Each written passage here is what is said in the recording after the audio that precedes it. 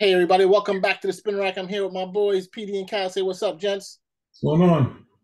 Ready to rock. Hey, we're talking about that hot trailer that just dropped, Shogun. Not Show No, Shogun. So hey, Oh, selector, please play. Is this going to be like the original or is this going to be something different? Listen,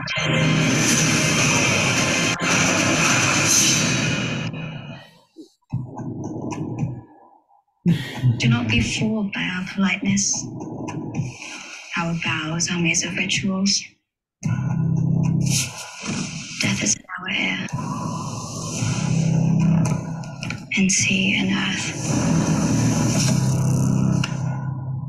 Just remember, we live and we die. We control nothing beyond that. There's a saying out here, every man has three hearts. One in his mouth for the world to know. Another in his chest, just for his friends. And a secret heart, buried deep, where no one can find it.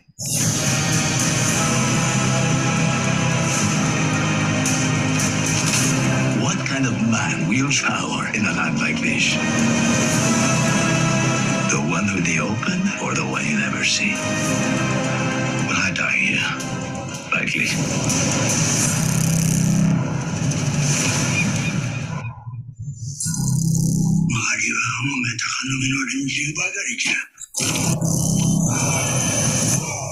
War is coming.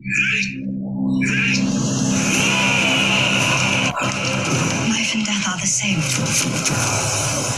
Both can have value and purpose. This is not where we die. We should be corpses, I know. But here we are. My life is mine and yours is yours.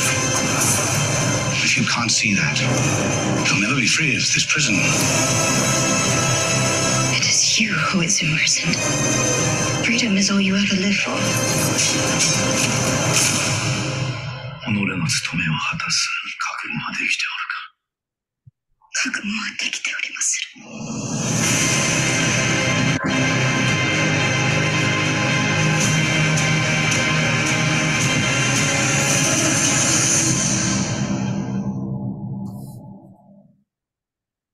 Whoa. yeah, there it is. I mean, the production value in this is fantastic. I remember seeing the original 1981, which I absolutely loved.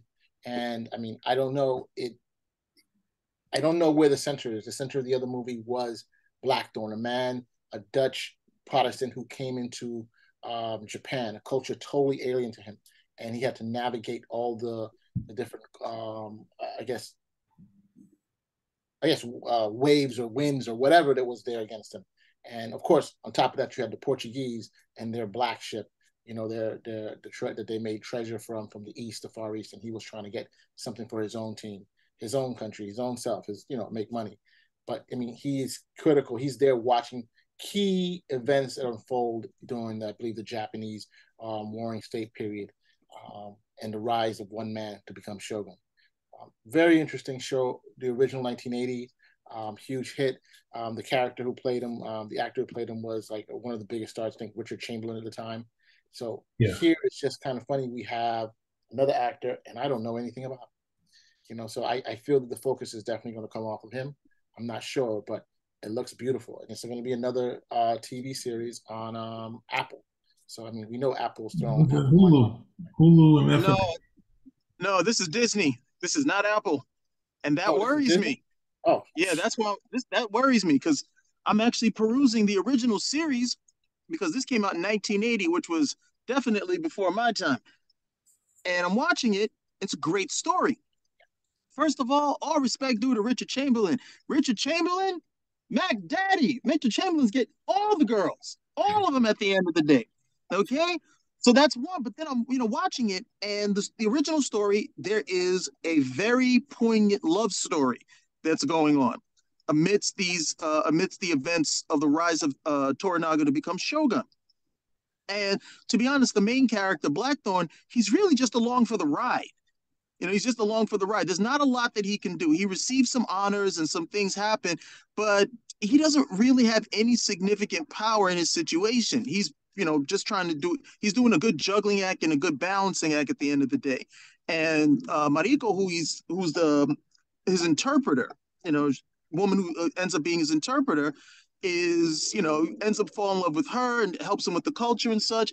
And that's really the meat and potatoes of what's going on for the most part, to keep us interested in the story. Because if not, it would just all be the intrigue of watching Toranaga rise, to become shogun. And there's a lot of manipulation going on that he doesn't necessarily see at first. There's a bunch of other stuff going on as well.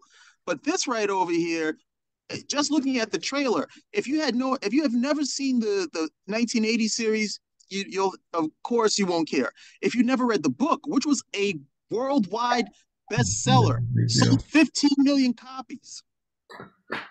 15 million copies this book sold. Okay, it was based on the book Shogun. 15 million copies of books, sold. If you're not familiar with the book as well, because that line that you hear in the trailer is a very famous line from the book about, do not be deceived by our ways. We, death in the air, death in the sea, in the land. Okay, you can come into this fresh, but I'm already looking at this and I'm like, all right, they've got Mariko, who was not this type of character. Now she looks like she's Kunoichi, like a female ninja. Over here swinging a naginata at the end of the day. And then it's always the same thing. The female character can only be strong if she's doing masculine things, or what would be considered masculine things. She's got to fight, she's got to, be part of this, the manipulation in the masculine sense or what have you. And there's a really strong romance between the two of them in the original story, which looks like they're going to throw that out for this at the end of the day, and somehow she's the focus of the story. That's not the original story at all. I understand that the other thing that I also know, she doesn't have any accent when she's speaking English, which I would find, this is like what, the 1600s? I would find that remarkably hard. I would find that remarkably hard to believe that someone who is Japanese by birth, who's probably learned English in Japan and has no discernible accent whatsoever when speaking English, knowing that probably she would be speaking definitely more. That for me, it would just be remarkably hard to believe. And then I'm listening to her Japanese. I have a little bit of familiarity with it, and I'm trying to discern if her Japanese is accented at all, because then I could get a better understanding of it. But I can see some of the stuff they're doing. They don't want to have her to have an accent, because then they don't want her to come across as like a China doll, if you will. They don't want a love story, because then of course she doesn't have any power or anything of that nature, even though that's a big part of the story in the original series, in the book.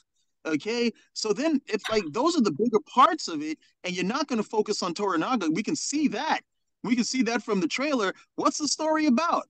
Her rise to power as Shogun? Because that didn't happen. So those type of things make me concerned for the overall story. But I agree with Mars. The production value, the production quality that's a 10. Just looking at the armor, the armor's dusty, and the armor should always be shiny, because these guys always took good care of their armor in these time periods. I don't know why they always portray it as like used. They would always keep this stuff really polished, really strong, because if it wasn't, then it wasn't going to be good to defend you.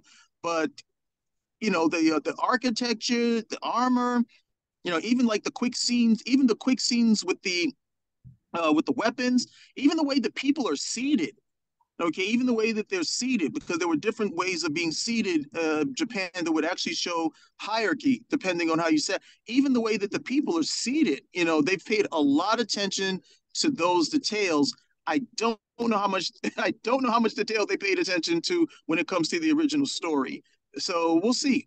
But I'm going to watch it, because I really enjoyed the first series, and I would like to enjoy this one as well. But unfortunately, Disney has just been real suspect when it comes to telling these type of things. They go overboard when it comes to female characters, trying to make them into something they don't necessarily need to be. But who knows? Maybe they'll get this one right. I'll see.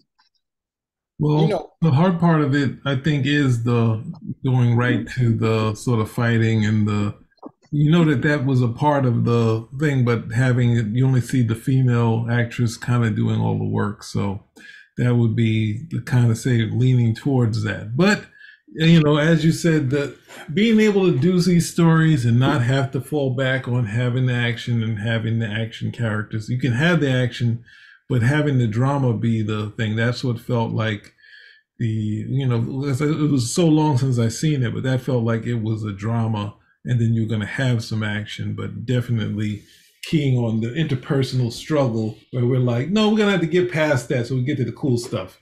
All right, I'm stuck. I'm trapped. How did I get trapped here? I'm going to die here. Like, so like that sort of stuff, instead of getting into how the two cultures kind of interact and him being there for who knows how long. So hopefully, but yeah, it does look good.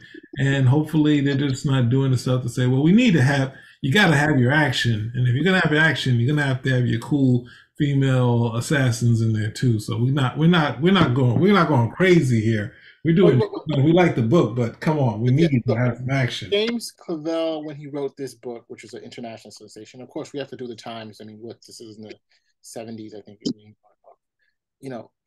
She's actually based, almost all the characters are based, or most of the characters are based off of historical figures. And her character actually is a historical figure, and someone who's key. She becomes a Christian. Her family was involved in the murder of one of the three unifiers of Japan. Pulled it off. So the fact that she's fascinating in and of herself, But now making her a ninja, I mean, probably, I don't know, probably we went too far making her the female concubine of Anjin, the secret, But now they're making her the secret ninja, assassin, samurai. But she was never a concubine. That's the thing. If you saw the original story, it's not like he's not this white savior who comes in here and takes over everything. He's very much subject to the whims of the people around him, be it the samurai, be it Toranaga. He's very much at the whims of that. Okay, it is a very well told and well placed story for what the situation would be. He lands in Japan, and after that, everything that happens is out of his hands. It's totally out of his power. The only thing that he's able to do is ingratiate himself with Toranaga because he saves his life twice. But even then, that ingratiates him with him. It doesn't give him anything else. He doesn't have his ship until it's returned back to him. At one point, he's so in love with Mariko that he wants to marry her. He has the temerity to approach Toranaga to say, hey, look, maybe we can get this done. And Toranaga's looking at him like, what, are you stupid? Don't ever bring that up again. Okay, don't ever bring that up again at the end of the day. He has no authority and no power, okay, aside of what is given to him by Toranaga. That's it. So the idea she's already married. She's already married. Remember that, right? She's already married. Her situation. Well, I won't get into her situation, but suffice to say, it's a loveless marriage. So that opens the door for the two of them. But it's not like he comes in there and he's some brawler. And the other thing that they take out of it is that by making her a ninja, you are really saying that women are powerless. That unless they are able to do these physical things, which more than likely they would not be able to do, they don't have any sort of power. And in the story, you see that she has a large amount because she can do something that no one else can do for the most part. She can speak both languages. Which in truth, so more so, history, she studied both that. Yeah, she did. You're right. So more so than her being able to, come over here and juke somebody in the back of the head, the fact that she could interpret, okay, made her invaluable. It makes her invaluable to Blackthorn, because that's the only person he can really communicate with strongly, but also to Toranaga and a whole bunch of others. She does a lot of interplay when you look at it. But that type of intrigue, I don't know. They they have really, I can't even say overcompensate because you never needed it. Nobody was ever begging for it at the end of the day. She's not if you see the original story or the book, she's not a damsel in distress. We don't need that sort of action, coming from her. But we didn't, because that first, I mean, it's from 1980, but it's really good. I mean, the only thing that this story would probably have over it are the production values, where they could put more money into the costuming, that sort of stuff. But it was filmed on location in Japan, the original series. It looks excellent. But don't forget that Blackthorn did become a samurai, or was added to the samurai class, because remember, he gets I guess he gets his own, the village that he landed in. I guess he gets control of that. He gets the village. He gets the village first, and then he's told that if he doesn't learn Japanese successfully within 6 months, they're going to kill everyone in the village and burn it down. Gotta love him. Yeah. So then he goes, and he's like really distraught by the whole thing. So he goes back, not to Toranaga, but to one of Toranaga's. I'll call him a capo for lack of a better term. But he goes to one of those guys, and he's like, look, he understands enough Japanese culture to say, look, this is bringing me great shame. This is bringing me great shame, and if you don't undo this, I'm going to commit suicide. And the guy's calling his bluff. He says, you're a Christian. You're not going to commit suicide. That's too sinful. You guys don't believe in that.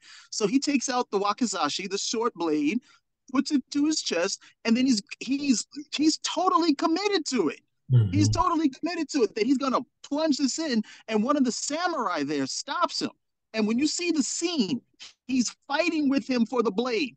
So you can tell that he's not faking this. He's going to do it. He's going to do it to get his point across. And it was in that moment that the guy's like, okay, he tells him, I'm not going to rescind the order to burn the village, but whatever Japanese you learn in 6 months, that will be sufficient. And it's a great scene. It's a great scene at that point, because he can only win through strength of commitment. He can't fake his way out of this. When he takes that blade and puts it to try to push it through his heart, he's got to be real, because the samurai who stops him, these are guys who are ready to die. They'll know if he's faking. And when that samurai goes to stop him, he's like, no. We can't afford for this guy to die, because Toranaga wants him alive. But right now, he's getting ready to kill himself. It's really good stuff in that original. I don't know if they're going to have the same stuff over here, because we're going to give it a try. Okay? I dig the original so much. That's why I'm willing to give this one a try. But like I said, they have they got some issues. They got issues. And just to throw in something, the Black Samurai Yasuke is from the same time period, that actually occurred.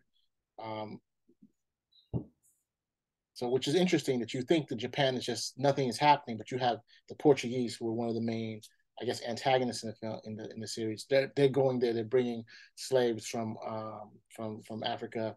The Dutch are fighting them. So it's a wild situation happening over there. But hey, we all liked it. We want to check more of it, right? Yeah. Okay, Cal, I take that as a yes. Of course, I am open to the show, but you know me. I'm just tired of the whole putting the masculine stuff on the chicks. The dude, for some reason, he's only good dude is a dumb dude or something of that nature. They're pushed towards egalitarianism inside of fiction. I think is utterly ridiculous. The complementarian system works much better. Everybody gets better stuff out of it. They've gone overboard with it. I still see it in the trailer. But that being said, the original is so good. I'm really looking forward to this. I mean, if you're, we're both history aficionados as well. So seeing this acted out will be fun to watch as well. I just hope I can really get into the story, because I'm rewatching the original now, and it's just so much fun to watch. So I hope this was as well.